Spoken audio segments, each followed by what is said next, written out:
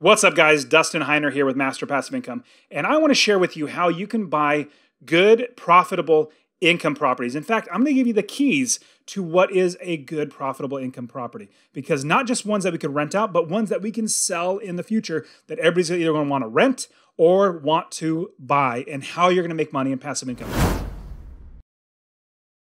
The first thing that you absolutely need to remember is to buy good investments. Do not buy good properties. Now, we don't want to be spending $500,000 for a property when it's only renting us maybe $2,500. You're not going to make money because in passive income, you're going to be losing money because of your mortgage. What we want to do is buy good investments. Now, a good investment could also be something we have to put money into to fix up, where we force the appreciation up because let's say we clean the carpets, we paint the walls, we put new light switches on, we just make it look pretty, spend about $4,000 or $5,000, but it makes the whole entire value go up by $10,000 or $15,000. So we make money there. So you want to buy good investments, not good properties. Now, let me give you the criteria for a profitable income property, one that is a good investment. Now, these are the properties that, number one, everybody's going to want to rent. Everybody's going to also want to buy. And I'll give you an example of actually how these are going to work out. But they're either going to want to rent it, they're going to want to buy it, they have low prices to purchase the property. The expenses are low because of how we buy them. Families also desire to live in these homes. There's less amount of maintenance on these properties. Also is less expensive to actually fix up, and as well as less expensive to maintain over time. These are the types of properties that we are going to want to buy. But remember, the number one thing we want to do is make sure we're making passive income, making $250 or more in passive income from every single property. Let me give you the number one type of property that usually I only tell my coaching students, but I will tell you this because you're here with me. You want to buy a cookie cutter type home. These are the types of home. I know cookie cutter, you might be thinking, what does that mean? These are the types of homes that everybody either wants to rent or wants to buy. These are all over the nation. Now, here is really what it comes down to. You want to find 3-bedroom homes. Not 4, not 2, 3-bedroom homes. You want to find ones with 2 bathrooms as well. 3-bedroom, 2-bathroom. You also want the right square footage. 1,200 square feet to maybe 1,500 to 1,600 square feet. No less or no more. You also want to find one with a 2-car garage as well. And so here is exactly what it's going to be. 3-bedroom, 2-bath, 2-car garage, 1,200 to maybe 1,600 square feet. But then also, these are the properties that everybody is going to want to rent. And so if you stick in that cookie cutter home, 3-bedroom, 2-bath, 1,200 to maybe 1,600 square feet, no bigger, no smaller, and 2-car garage as well, you stick to that, people are going to want to either rent it or buy it. Now, here are the main keys for buying a profitable income property. And the first one is passive income and cash flow every single month, money coming in your pocket. I love passive income. That's why this is Master Passive Income, where I show you how to quit that JOB, that just over broke job, by investing in real estate rental properties so you never, ever have to work a job again. So when you get that passive income, you're going to be figuring out all of your expenses. So add up all your expenses, your taxes, your insurance, your mortgage payment, your property manager fees, any repairs, vacancy factor. You add all of that up. Then you take your income, which is how much you could rent the property for.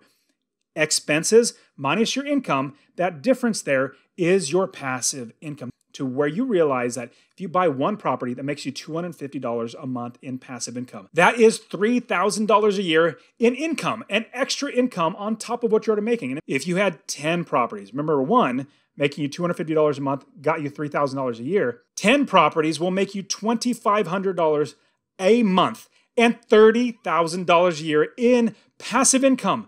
Imagine that. Now, let's just do it one more. Let's say you got 20 properties. That is $60,000 a year in passive income. You could quit your job. That's $5,000 a month. I kid you not. If you got $5,000 a month, you would literally be able to quit your job, because no way would you need to work anymore because you have your expenses paid for. So that's passive income. Focus number one on passive income. And the second thing we want to always focus on is equity capture. Now, equity capture, let me explain what that actually is. When you buy a house, if you buy it below market value, you are capturing equity. Let me give you an example. Let's say the normal market value for a house is $150,000. But you, as an investor, put a lower offer in and you eventually buy it for $120,000. Well, 150 minus 120,000, that's $30,000 in equity captured. That's money back in your pocket. Basically, you can tap into that to actually use that to buy another property. And the third thing is that location does not matter. I'll say that one more time. Location does not matter. Now, everybody has heard this, I guess, phrase, location, location, location. That's all real estate's about, location, location, location. Well, we're investors. That is the wrong advice. We're not homeowners. We don't care about that. Of course, we'd rather have in nice areas and really like San Francisco, New York, or someplace that's really going to be really expensive. Yeah, but you're going to be paying out your nose. You'd be paying so much money to buy those properties. Location, location, location does not matter for us as real estate investors. The reason why, everybody needs a place to live. And everybody lives all over the country. So as long as people are living inside of a city where you're going to be buying, and there are managers that can manage the properties, as long as there are people who are going to be able to pay rent, you're going to have a good property. So location doesn't matter. And that's what I love to do with all my students.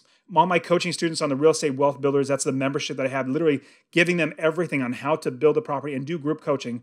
I show them that they can invest all over the country. I personally started investing when I was in California. I lived in California in 2006, and I started buying properties in Ohio, Texas, and Arizona. Now I have students that are branching out all over the country. You got like in Florida, South Carolina, Ohio, Indianapolis, Tennessee, Texas, all these other states. I mean, there's so many states that we can buy. These are just naming a few of them.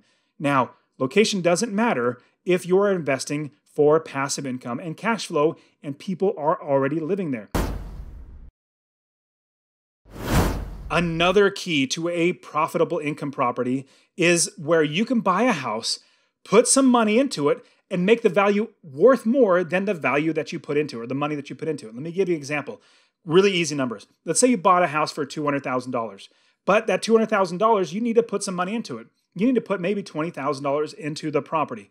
Well, in putting in that $20,000 to carpets, painting, kitchen, all that sort of stuff, you make it worth $50,000 more total. So you bought it for $200,000. You put $20,000 into it, which means you're into it $220,000. But now it's worth $250,000. You've just made $30,000 in forced appreciation because of the work you put into it. It's beautiful. So if you do that as well, that's another way that you're going to be making money. Every top of the passive income, equity capture, you're focusing on also having forced appreciation. Another huge thing that you must know is number 5 is rentability.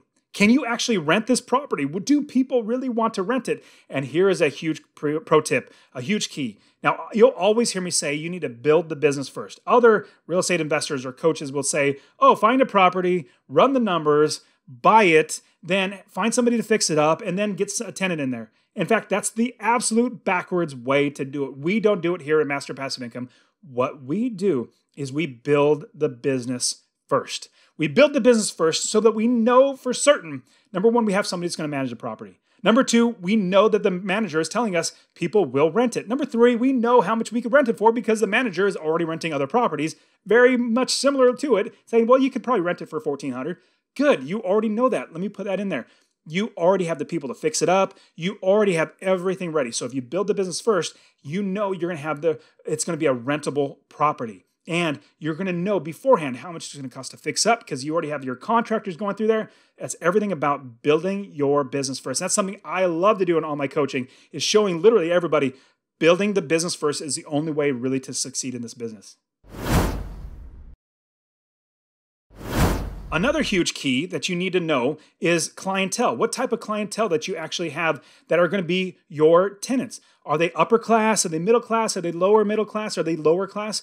What is the type of makeup of your clientele? And that's something that if you build the business first, you're going to know that because the experts in the area, the real estate agents, the wholesalers, the property managers, they're going to tell you what type of clientele.